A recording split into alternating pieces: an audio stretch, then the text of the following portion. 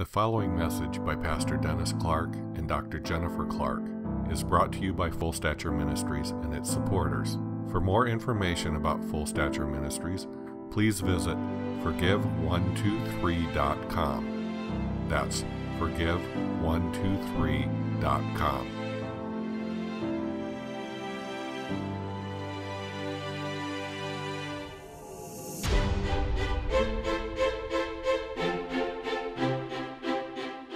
Welcome. I'm saying welcome. You might not welcome the message. It might get a little difficult. Might get a little hot under the collar, but that's good for you. Here's the challenge that God's really revealed, and I believe you need to pay close attention because He's going to bring a supernatural impact in areas that you say you believe, but we're going to find out if there's really fruit in that area or not. Remember, when the Lord gave me in the school of the Spirit revelation, He always used three things. He always, for me to test myself, He says, I'm going to give you a truth or a revelation. Then I'm going to teach you how to cultivate it so that you own it. And then I want you to evaluate to whether you see any fruit from it. That's pure integrity and honesty, really. Those three things. Revelation, cultivate that revelation, and then see if there's any fruit from it, or is it just head knowledge? And here's what he started with this week, and I'm really preparing for a lot of biblically literate people. See, our calling. Some people are called to evangelists, some apostles, prophets, evangelists, pastors, teachers, and then amongst them, there's all types of variations of their specific callings. Ours was full stature. Ours was to put a flame under the and challenge the people for the reality of Jesus, where you may have a orthodox theology, you don't really have a lot of real life experience with Jesus. All right? So that's full stature. Full stature is we're going to go from the child to the young man to the adult. And the message today is receiving supernatural acceptance. And you must absolutely put that word supernatural acceptance, because there's an acceptance that comes from all types of carnality, manipulations, titles, that sort of thing, where people feel like I must have the approval of certain people to feel good about myself. That's not the acceptance I'm talking about. That's carnality. That's relying on the flesh to do something in you. Demands and expectations, but it's a far cry from the reality of supernatural acceptance that comes only from God the Father. This is not for lay people. This message would work absolutely of no value to an unsaved person, because the acceptance I'm talking about comes from God. And you can either accept Him or reject Him, and we know for a fact there's plenty of people that reject Him. And if they reject Him, they'll reject you too. And so you better have supernatural acceptance. Here's the thought, and I want to start with this. If you're a note taker, write this down, because this is going to be the challenge in the days ahead. Our culture is anti-Christian right now, and getting more so. So here's the challenge. If Jesus didn't do another thing for you except the fact that your sins were forgiven, would you live for Him and serve Him all the days of your life? And that can't just be theory. You have to really let God search your heart to see if that's kind of a value that you have. If God never did another thing, and of course we know it. As a matter of fact, Jason taught last week on all of the rewards, the answered prayer, all the promises that are given to the child of God. But I'm saying you need to approach it. Have you received the forgiveness of your sins as such a treasure that if He never did another thing for you, you would live for Him and serve Him? And don't fool yourself with some kind of delusion, because quite frankly, I've seen, and you've seen, plenty of backslidden Christians raised in the church. Come on, be honest. So it doesn't take that much for that not to be a reality. Therefore, the challenge is going to be, let's make that a reality. That if God never did another thing, and the only solution for that is supernatural acceptance.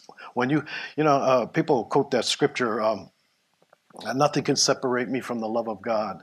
Neither height nor depth, nor principalities nor powers. Nothing can separate me from the love of God. And the emphasis is on that God loves them that much. Well, yes, he does. But if that's a reality, then that would be your reciprocity. Nothing can separate me from the love of God. If he never did another thing in my life, I'm going to live for him and serve him all the days of my life. See, it's all in the approach of how you're looking at that. Are you looking at that scripture that he'll never let me go? That's good, and that's true. But at some point, when that is a reality, when that is written on the tablet of your heart, when that is not mere orthodox theology, you come to the place where reciprocity is that nothing can separate me from the love of God. I'm attached to him, and I'm going to live for him and serve him all the days of my life. And I'm saying that challenge, this is not pie in the sky. This is something that clearly God has really dropped into my spirit to challenge the people of God, especially at Kingdom Life Church, because the days are coming. As a matter of fact, everybody in Kingdom Life Church, well, you never say everybody, you never say always, you never say never. You know, but everybody should know how to pray somebody through an emotional healing. And quite frankly, if you don't, you've missed the entire message of Kingdom Life Church Full Stature Ministries. Because our particular expertise is, I mean, I've heard major leaders say, physical healing is easier than emotional healing. That's major leaders in the body of Christ. And I'm saying emotional healing should be as easy as breathing for people who know how to function out of the secret place. If you try to do it from your head, yeah, you're going to be frustrated like a lot of believers. But that which comes from the heart is what works. We love because he first loved us. You don't have anything to give unless you've received it. All right? We've said that over and over again, but I think it's got to sink in for the days ahead to prepare us for the hurting people that are going to be biblically literate but hurting. He heals the brokenhearted, and that's going to be a clarion call in the days ahead. And if that's kind of your DNA, fine. If that's not your DNA, you're probably, I don't even know what you're doing here. If that's not your DNA, to see people break free from the shackles that holds them back. They want to love God. They want to serve God. They know their Bible, and they're not making it. They're struggling. There's a solution to everything. We had troubleshooting manuals. I think what we need is, I want all my pastors to do this too, is be willing to work with anybody that has never prayed through an emotional healing themselves, because they'll never pray someone else through something. You can't give something you don't have. And if it's not real to you, you're just going to give lip service to it. Now, if God is speaking this supernatural acceptance and try to be as straightforward as possible, that's actually our strongest anointing. But it's not acceptance based on your likes and dislikes. It's acceptance based on Father God. And I want to cover some of that because there's all different ways we can approach this. We've got literature too. We've got a wonderful short little, well, none of our booklets are short. Our publisher says, if they're any longer, I can't staple them. Your booklets are supposed to be stapled. And he says, I have to cut some pages out of here. I can't staple it. And that's your local publisher. Okay, so anyway, but there's a booklet on rejection, and I think it wouldn't hurt if you have it at home. If you have any of this material at home, look over it again, because you're going to see in the days ahead,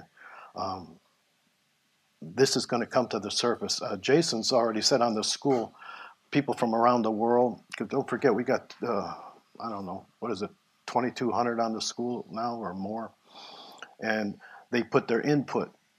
And it's kind of like there is this emergence of this concept of what do I do with rejection, and more people signing up for the rejection course. And I'm telling you, culture's doing it. And of course, it's the devil, but the devil uses culture, and he uses people. And I'm convinced that we're living in a time when God told us to plant a church, and I believe whatever's going to take place is going to be birthed right here in this little room. And then we'll see what happens after that. But he says, Malachi 4, behold, I will send you Elijah the prophet before the coming of the great and dreadful day of the Lord. And he's going to turn the hearts of the fathers to the children and the children to the fathers. In Luke 1:17, I believe it says, to make ready a people prepared for what's coming. There's all types of gifts in the body of Christ with your pastors, apostles, prophets, evangelists, pastors and teachers. But mine was always to know what to do in light of the time that we're living in. That was my strength, and it always has been, and I've got the track record to prove it. So if I'm saying something, I don't take it lightly, that this is something that we need to prepare for in the days ahead. There's going to be a lot of Christians are going to have to make a choice whether they're going to go after God or they're going to fall by the wayside because of the pressure, mostly peer pressure. And believe it or not, you can find it in families. Huh? You got a lot of heads nodding right now.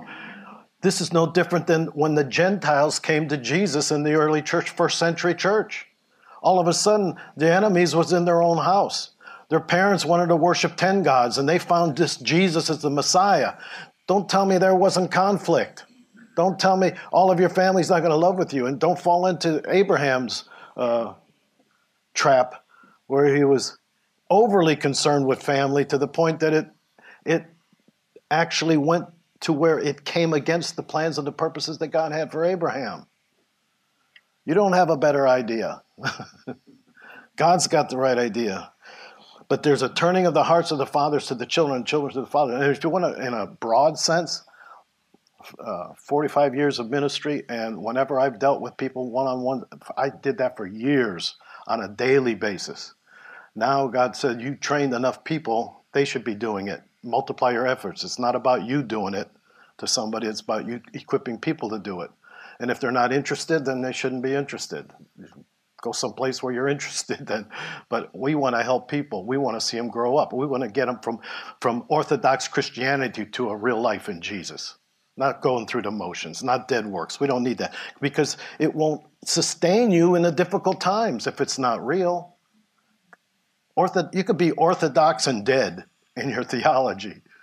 We want the life of God. Now, part of rejection, as far as a symptom, has a lot to do with the way you viewed mom and dad growing up, believe it or not. Because when you're really tiny, they're like God to you, right? They're like, there's my safety, my security, my peace, everything in there. But we've had so many people grow up with dysfunctional. Huh? Come on. That we're going to have to find out what God the Father is like, not your earthly father. And he might have been the best father in the whole world, but he wasn't God. And any judgments you've made, you will reap. Honor your mother and father that there be long life with. Well, how do you honor someone that's dysfunctional? You forgive them. But you don't have to be manipulated by them. There's a big, big, big difference between forgiveness and reconciliation. Forgiveness is one way. It only takes one person. Father, forgive them. They know not what they do. They didn't all reconcile. We have to see that the forgiveness, love, and acceptance. When God took me to the school of the Spirit, matter of fact, I built a dome church. There's pictures in the bookstore. That dome church was representative that God said, when you plant the church, I only care about the atmosphere because the atmosphere is conducive to change and growth. That atmosphere had to be love, acceptance, forgiveness. And then he gave me that scripture out of Zechariah with shouts of grace when they brought the capstone to the building of the temple. Love, acceptance, forgiveness, and grace. And then later on, as I said, that has to be taught, but that has to be functional. It has to be a reality. Love, acceptance, and forgiveness, and grace. And then I did a study on the work of the cross, probably years after I had that revelation from God and was already starting. And God showed me that the work of the cross is, we call it 4 big words, but it's justification. You've heard that? Huh? Reconciliation, propitiation, and regeneration. Oh, well, what does that mean? Well, I'll tell you what, justification, when properly done, is you know that you're loved. Just as if you never sinned. I'm loved, justified. Reconciliation, you know that you are accepted in the beloved. I wasn't before because you have a choice. And from the garden, man was rejected. God revealed an opportunity to come to him, but you can accept it or reject it. But reconciliation means that you accepted it, and it's a two-way relationship. It's not just that God said, I forgive Dennis. Dennis has to actually accept that forgiveness and receive it and be born again. So reconciliation covered that atmosphere that he wanted. Then he said propitiation. That's where he became sin for us. That's forgiveness. I know I'm going kind of fast with this. This isn't the central theme. This was just the beauty of watching God unfold at how important the atmosphere is in a local church.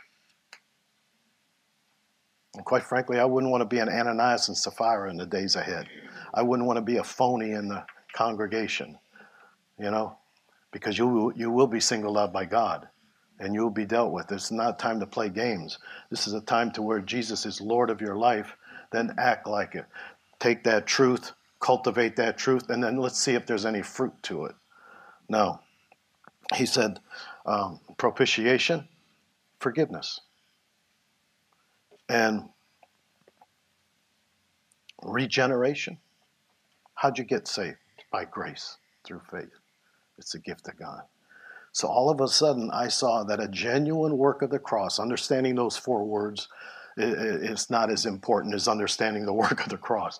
Justification, reconciliation, propitiation, regeneration, all of that is a genuine work of the cross that produces love, acceptance, forgiveness, and grace. That's what's on the other side. And grace is empowerment. More and more people are coming. Fortunately, we've taught this years ago, but more and more people are coming to the forefront that it's not just favor. It's not just unmerited. The more people are doing word studies, they're finding out grace is empowerment. Grace is the divine enablement to obey God. Grace is the ability to be and to do all that he called you to be and all that he called you to do. Oh, we're not going to get through with this. This is too good. 9,000 pages. I don't think we'll cover all 9,000 today. But this is coming from my life, though. These are scriptures validating the radical change that I saw. Because here, fathers are important, but that when it comes from a pastor, it sounds like it's self-serving. But in reality, I can see the need from the days when I'm going to turn the hearts of the fathers to the children to the... There has to be a reason for that. There has to be orphans out there. There has to be people who do not have a revelation of a spiritual father, and they still view God the way they viewed their earthly father. You've got a long ways to go in your maturity. You need some healing. If you still view God the way you viewed your earthly father, if he was tough and a tyrant, and you see God as a tough and a tyrant, it's very clear that you're not walking in the level of revelation that you need. Same with mothers. All right? But the key is, because we're looking for the acceptance of the Father, total and absolute supernatural, say that word with me, supernatural acceptance. Because otherwise it's just a game. Otherwise it's just manipulation. Supernatural acceptance. The heart of revelation to the church is that God is your Father, our Father. That's where it begins with the Lord's Prayer. That's the heart revelation of the church, is that God is a Father. Jesus said the basis of his ministry was not, I'm here to reveal myself as God. That's not what he did he? I'm here to reveal the Father. If you've seen me, Philip, you've seen the Father. So it's the heartbeat of revelation. And I believe that in times when the prophetic movement is saying God's doing something radical in the church and it's time to make ready a people prepared, repentance is always the precursor, always, no exception. And so what I'm saying is repent so that the times of refreshing can come from the presence of the Lord. But Thomas even said to him in John 14, Lord, we don't know where you're going, and how can we know the way? Jesus said to Thomas, I am the way, the truth, and the life. No one comes to the Father except through me. So it's going to be through that relationship, the Father's going to be revealed. And 1 Corinthians 4, this always sounds self-serving when it comes from a pastor. But I can't help it. That's the way God made it, right? So I'm not going to apologize for it. But in 1 Corinthians 4:15, and this very often is the case, There's leaders that have a need to be seen and heard, and there's leaders that want to reproduce quality children, sons and daughters. Not really interested in someone who's interested in fluff or a deep teaching or something that tickles their ear, can't relate to other people, don't know how to relate to other people. They're dysfunctional. There's healing for all of that. But 1 Corinthians 4, verse 15 says, for though you might have 10,000 instructors, you do not have many fathers. And remember the first century church in the Didache, what'd they say? Your natural father can bring you into this world, but there are spiritual mentors and fathers that will teach you how to live in this world, in the spirit. And you appreciate both, but you need to know there is both. And some that were raised without a father, some that were raised under difficult situations, to this day, I see them have trouble with authority in all the realms, business, church, everywhere. You know what? That could be dealt with. And you could get a change of perspective because God changes hearts. He really does. But though you have 10,000 instructors, you don't have many. Actually, that word I always thought was fascinating. Boy leaders. How about that? For though you might have 10,000 boy leaders, instructors, you do not have many fathers. What would cause a boy leader to come up? Someone that needed to be seen and heard, someone who operated in their gifts, and the gifts were more important than their character. Boy, I loved it when we were trained up under Bishop Hammond. I never, in 20-some years, had in those days we could afford it. It was a bigger church. We'd have guest speakers. We'd have prophets come in. I would fill out a form about that prophet and send it back to their headquarters. What was his behavior like? How did he handle money? What was his morals like? What was his marriage like? Most people are just loosey-goosey. I've got a gift. Watch me minister to you. Matter of fact, that's the first red flag. Anyone that comes to this church and says, I can minister to, why don't you sit and build a relationship? Why don't you know these people first before you flaunt your gift? I'm not impressed with your gift. Some people say, Pastor, what's my gift? And I'd say, start loving people and I'll tell you what your gift is. Let me see you in action. Because if it's not coming from love, it's not worth it anyway. Now, though you have 10,000 instructors, you don't have many boy leaders. That was my introduction. Fathers. You don't have many fathers. Though you have many 10,000 boy leaders, you don't have many fathers. I must be from the old school because I don't see it happen today. I was a baby Christian, knew that I was going to pastor, and I hung out with, and they knew that I was called, and I was always young Dennis. And you know that ain't true now. Okay.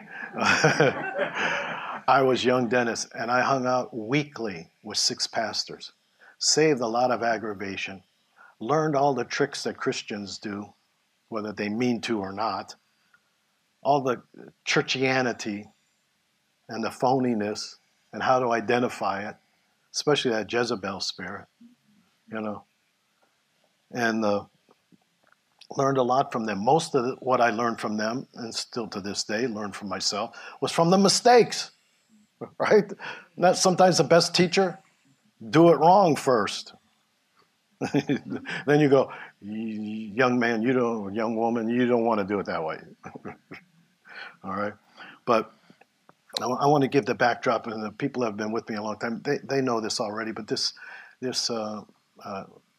video goes out to people that never listen to any of our stuff, and I want them to know that my father was illegitimate, and he was ashamed to my grandfather. He had many other brothers and sisters growing up, and my grandfather could acknowledge all of the siblings except my dad. When my dad would come in front of him, it was like a haze would come over and he couldn't see him. He's an unsaved man, didn't know how to deal with his shame. So what he did was, I'm ashamed.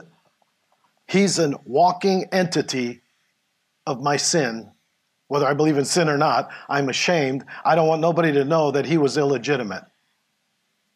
So I make him invisible. Some of you may have been raised that way. They were there, but they weren't there. Well, guess what happened? My dad stayed invisible his whole life. And then this works generationally, you know. When I was born, and I have two younger sisters, my dad could see my two younger sisters, but I was invisible. And thank you, Jesus, that I got what I got from the Father, because some people will spend their entire life trying to get the affection, the attention, the delight. I prayed Jennifer through this, that was hers. That she saw God the Father, saw Jennifer as his constant delight. But growing up, you're never good enough. She was intelligent, so her father set the bar at an impossible height, thinking that's doing the best interest for you. But all it did was say you'll never amount. You'll never achieve. You'll never accomplish anything. What a waste of an intellect. Well, if that's all you know, you would have to come into a supernatural acceptance from God that isn't like Dad. And I can hear people saying, well, I had a great mother and father, but they weren't God. And trust me, that didn't mean that you don't need to still deal with this because you weren't necessarily the best child. So there's no wiggle room here. All right? So anyway, all the emotional hurts and wounds that are suffered in life, rejection is probably the deepest of all. As a matter of fact, Jennifer did a study and she said scientifically, the emotion rejection hurts. It registers in the brain as if it were physical pain. And it's the initial sin. When they sinned in the garden, what did God do? I have to reject you. And they covered themselves and they hid. They did all the stuff that people do. They faked it, blamed other people. You know, the blame game, if you're a real Christian, you don't do blame game. That's the easiest indication of someone who's not very mature. Well, so-and-so, you don't know about so-and-so. Well, so-and-so, that's the blame game. And it's carnal. Here's the way it works.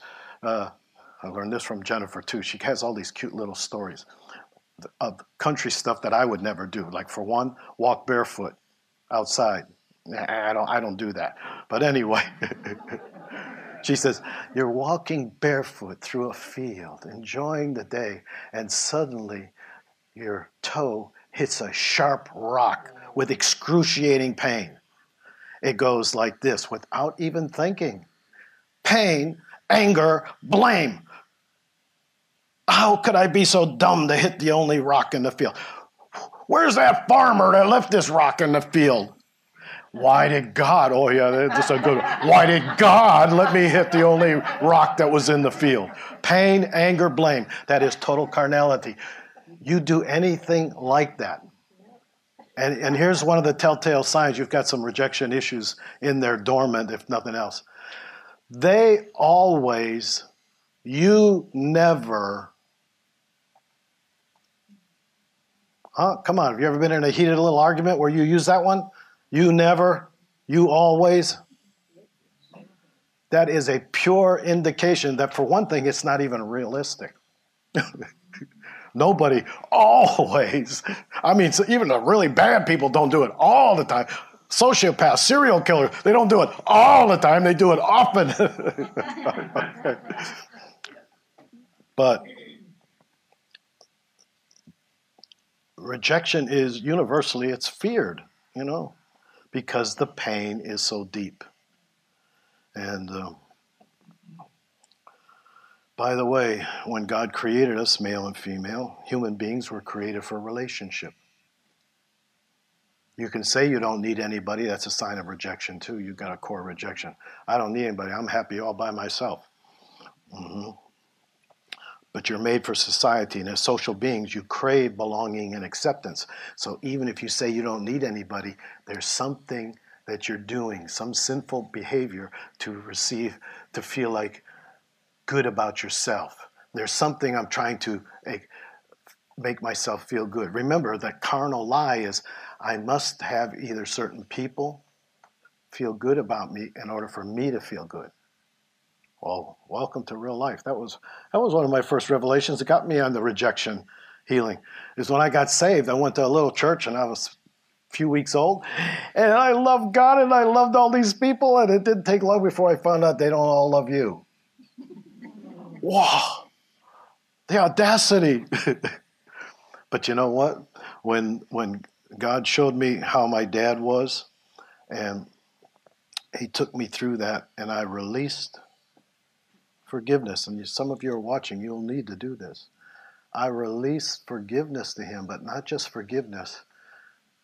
I released any demand or expectation for him to ever accept me. And I opened wide the gate for it to come directly from God. But you're not going to get a supernatural experience directly from God if you won't open the way and get rid of the demands and expectations. I will make him notice me. I probably did that as a little kid. I made my dad notice me. Just kept Dennis the Menace. Just kept, hey, here I am. Oh, I got in trouble again. Yep. Did you notice that? All right. That is not the right way to do it, by the way. I'm sure I did, though. And living in a family with parents is community. It's trying to teach community. And you can have all kinds of excuses. You don't need that. But in reality, God made you that way. So you're actually fighting against the new creation reality. He assigns people to a flock, not just friends. Oh, by the way, that's a rejection technique that Christians use. Well, I'm just friends with everybody, but there's no church I consider my flock. That's rejection, actually. It's a built-in safety mechanism that therefore I can't get hurt or rejected. Good luck. You're going to find rejection and hurt one way or another. Why not get the acceptance, that supernatural acceptance from God, and get it dealt with properly? But living in a family with parents and siblings teaches a child how to live in community. Some of us learned it better than others. Okay, right? But that's where you learn, right? This is where you do it right and wrong, in community. The school environment teaches you how to live in a... Actually, most behavior from some adults were things they should have learned. Who was that guy? You should have learned this in kindergarten. Don't touch other people's stuff. Don't poke people. Put your stuff away when you're done. Just think if adults did that. Wow, you'd have community. But forming bonds with others is actually a fundamental need, and it's the dread of rejection that's common to everyone at some level. Forming bonds. Who do I trust? Trust is earned, too. Most creatures get what they need to live from their physical surrounding. Humans, in contrast, get what they need from each other and their culture. And that's why this message, I think, is so important right now. Because culture is changing the value system of even Christians. And we need each other and we need culture. I noticed for a small little church like we are, I know one thing. In a lot of areas, we're on the same page, culturally.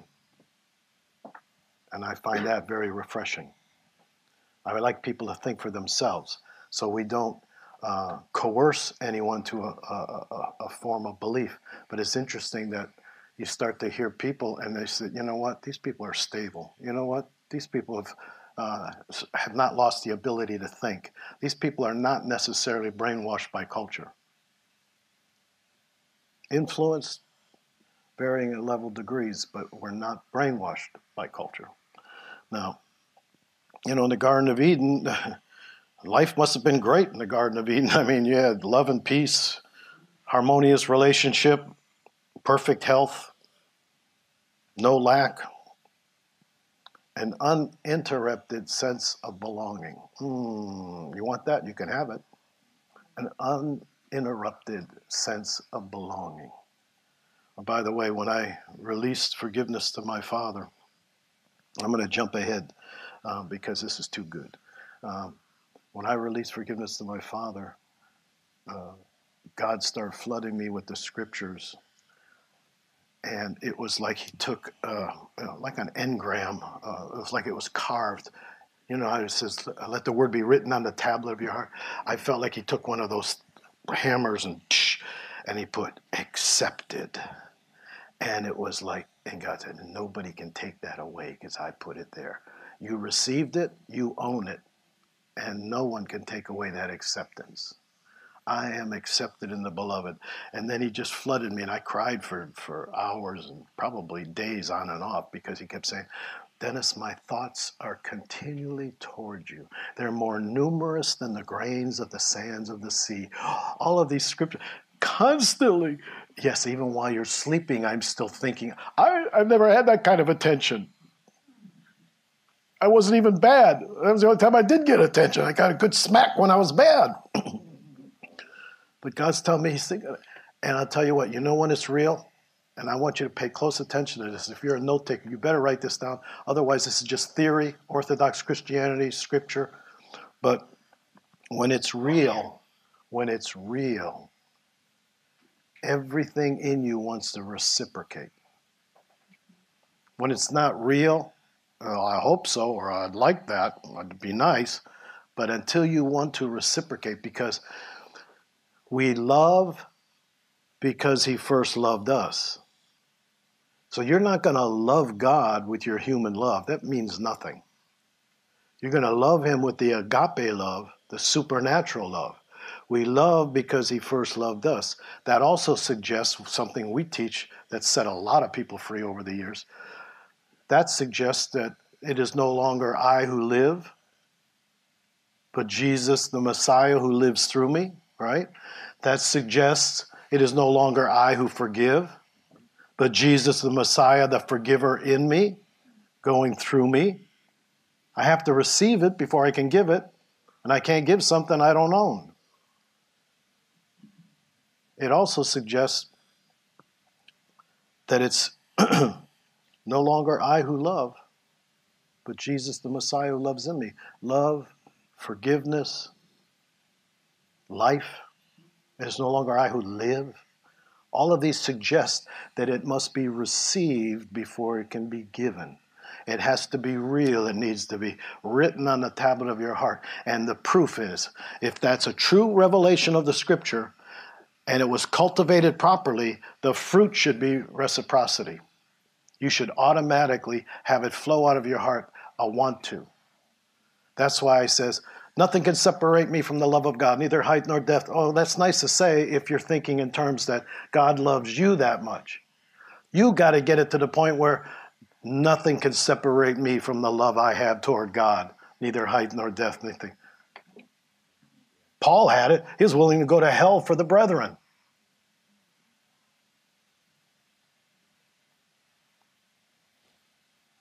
I was accepted in the beloved, and I received that acceptance from God. And it was so amazing because rejection just didn't, in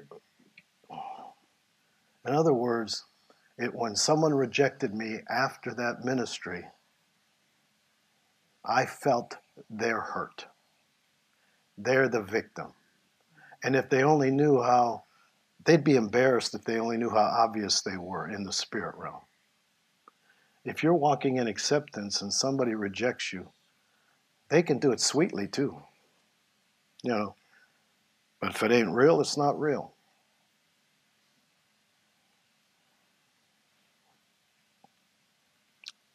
Biological fathers model But whatever they modeled, you better get the real thing from God the Father. That's how you honor mother and father. You honor them by forgiving them.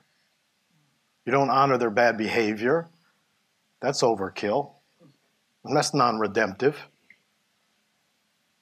Well, they meant, this is the thing I usually hear. When people need healing, even on parental oversight, they have a tendency to say, oh, well, they did the best they could. There's a half-truth in that. They probably did do the best they could in light of their dysfunction. But that's not making you receive from God. That's making an excuse for someone else. Rejection hurts like physical pain when compared to all the other negative emotions. And the emotional toll of rejection, it feels like I've been tossed on a rubbish heap. We feel though we've been discarded as a failure of a human or as a human being. We feel as though our best efforts to maintain a relationship have somehow been unsatisfactory. Most of that is self-analysis and based on poor me. In reality, if you got your acceptance from God, none of those would be an issue. It would be, oh, that's too bad, they're hurting. That's too bad, I'd have ministered to them. But they don't want it. Acceptance doesn't mean you demand that they reconcile. You demand that they accept your standard. Jesus had the perfect standard. Not everybody accepts that, right? They have to make their own choice. But being alienated, it can be particularly devastating for those that were raised without it. As a matter of fact, there's even a chemical imbalance. What is that, Jennifer, that like an adopted child? Oxytocin for bonding. So if you adopt a child that's not had the love and nurture of caring parents that held them, it will take them longer to make an attachment. Because you got to, trust has to prove itself over a period of time. You don't adopt a child and then say, I'll pick you up from school, and then don't show up. Because they will form, yep, well, see what's happening here. There's churches filled with pastors and leaders who use people, destroy relationship because they're driven to succeed. And that's not just true in churches, that's true in all businesses. I know probably the most difficult thing would be for a Christian business where people get paid. You wonder how many are doing this for the paycheck, like a Christian school, and how many love these kids and see it as a ministry. That's something that if your acceptance was in God, and what was the challenge today? If the only thing God ever did for me was forgive me my sins, never did another thing, I'm going to live for you and serve you all the days of my life.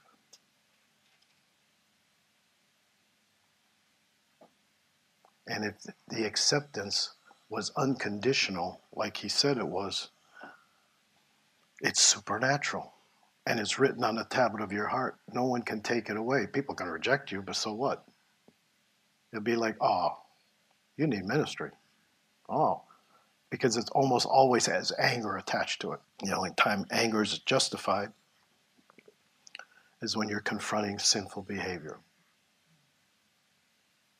And that anger has to be at the evil, not the person. Being alienated, you know, we did a message not too long ago, but it might be good for some people to review those that can go back on YouTube. I don't even know if it's there. But I saw the value of understanding this. We have four fathers. We have the potential for four fathers. If you were born, you had a father somewhere. You had a natural father. You got God the Father. They're spiritual fathers. And then Jesus told the Pharisees, your father's the devil. Whoa. We don't want that, Father. Okay, we don't want that one. We got saved. But those other ones are necessary. Like I said, it always sounds self-serving when the pastor talks about spiritual fathers. But quite frankly, I had them my whole life. And to this day, some of the most beautiful things that have ever transpired in my life came out of his lips toward me. Because there's just something about that kind of encouragement. I can remember one time he just said, young Dennis, I like you. That was pretty simple. But hearing that from a successful man of God that people looked up to, was a true spiritual father. When he wanted to start a network of pastors, there were 200 that literally showed up running because he had a fatherly approach. But a fatherly approach is not to be mistaken with motherly approach.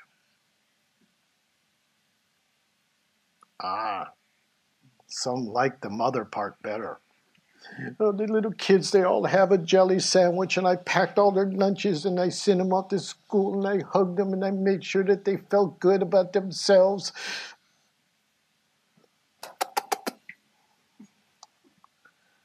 We need that.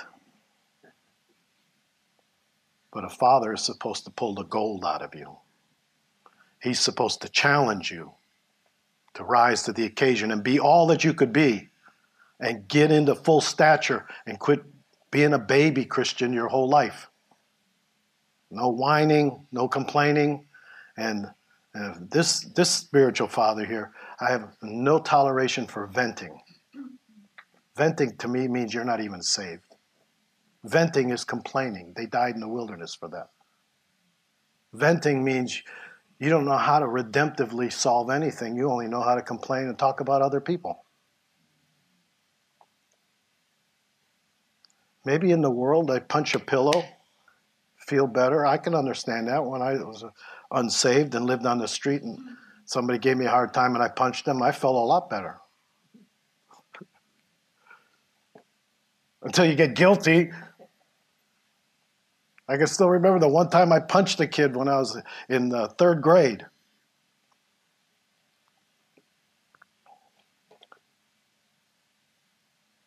He was the one in the second grade that when I was alone standing by my tree, the tree of rejection. Here was the way my rejection worked back then. It was like, my mother would say, have you made any friends yet? No. But you've been in school for weeks now. Why haven't you made any friends? She said, are you trying? I'm trying. I do the same thing. And she goes, what's that? I go stand by myself by a tree and wait for someone to come up to me. It doesn't work. Except one time they were playing softball and the ball got away and it rolled right by me standing by my little lonesome tree. And Lenny Adams, that was his name, never forgot. He came and he goes, hi. Grabbed the ball, ran back and played softball. Lenny Adams said hi. Years later, when I'm a teenager, found out he was messing with my girlfriend and I punched him. And it felt good at the time, but later it was like, that was Lenny Adams. That was the only guy that said hi to me in the second grade. See, there's guilt, pain, anger, blame, but then there's guilt. And if you don't know how to properly deal with guilt, you're in trouble. What do people do when they refuse to deal properly biblically with guilt through repentance and confession? They blame. Makes them feel momentarily better. But that's a carnal solution, and it's really not even factual. Rejection is like physical pain, and we're going to receive that supernatural affection. The only way to break this sense of rejection is for people to be filled with a sense of the Father's love. This prepares us to become mature, sons and daughters, which is our ministry, mature, full stature, not babies. Babies, go somewhere else if you need coddled, if you need mama, because you're going to be fathered here more than mama. You need mama, because if it's genuine, you will get that. But you're not going to get that at the expense of growing up. Otherwise, if you just mother them, they'll be living in your basement well into their 60s. You don't want that. You need mothering and fathering. You need the love and care, but you need to pull the gold out. You got to be a gold miner.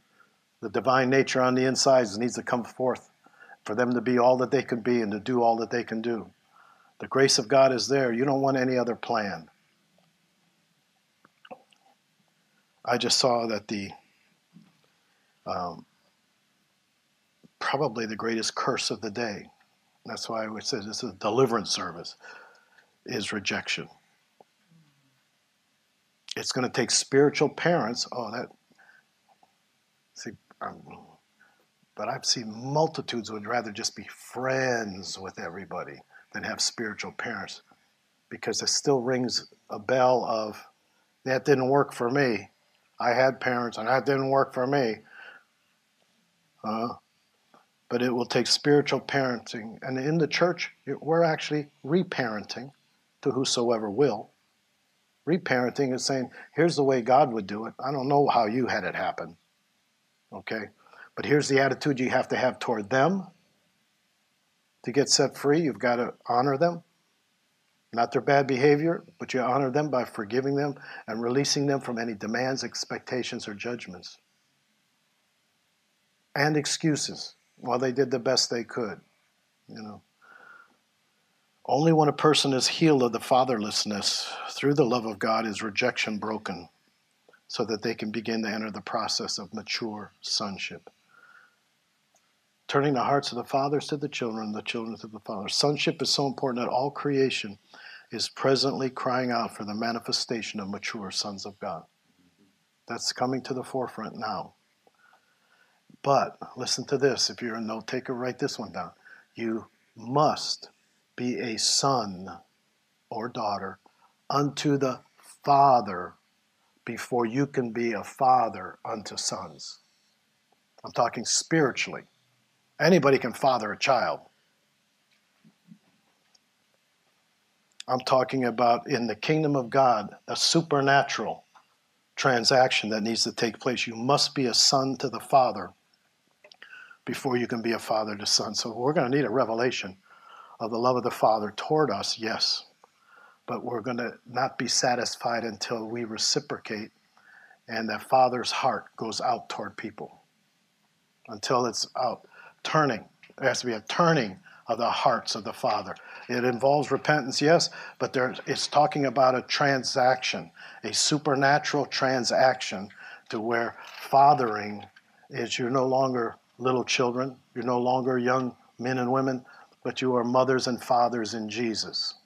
That level of maturity, third level of the cross. Rejection operates out of insecurity and jealousy. Acceptance functions out of belonging. You know, when God did that work for me, I could still hear it in my head to this day. Once I saw that his thoughts were continually toward me, and that it was written on the tab of my heart, and there was a stamp, approved, written, and I can't wash it away, and neither can anybody else. That's nice to know, because I can be my own worst enemy. So for me, that was great revelation, and you can't do nothing about it. Too bad. It's on there. It's a permanent tattoo on your spirit that you are accepted in the beloved. And you know what came out of my mouth? And this is what I want to flow out to you today. I want this to rise up on the inside of you. I belong. And because I belong, I've got a lot to give. That's not coming from my flesh. It's coming out of the belonging. I belong, and because I belong, I've got a lot to give. So many people are based on their vocation, trophies, accomplishments, all of that's going to somehow give them acceptance. Forget it. If God never did another thing for you, if you were of no reputation, you made yourself of no reputation, have this mind that was in Jesus. Say, but I belong. And because I belong, I got a lot to give. And if that's real in your personal life, it will show horizontally. You relate to God the way you relate to people. You relate to people the way you relate to God. I belong, therefore I got a lot to give. I am not striving to earn the Father's approval. It's written on the tab of my heart. I can't erase it. Neither can anybody else. I belong. We've already know we're accepted. And when we serve other people, it's not out of our gifting. We serve out of that acceptance, because then you're flowing out of the reality of the transformation in you. You're ministering life and transformation into people's hearts and lives. Rejected individuals try to medicate deep internal alienation through works. Some of the hardest working people will be people that suffer from rejection because they're trying to compensate. I liked Jason had the definition of worry the other week. Worry is an indication you're trying to do beyond what you're able to do, and you're saying, what I've done so far is not enough, even though I've done all. It's still not enough. Yeah, no, that's playing God. Stop it. That was Bob Newhart's solution to all counseling. For $5, I can resolve all that ails you. Stop it. That'll be $5. Thank you.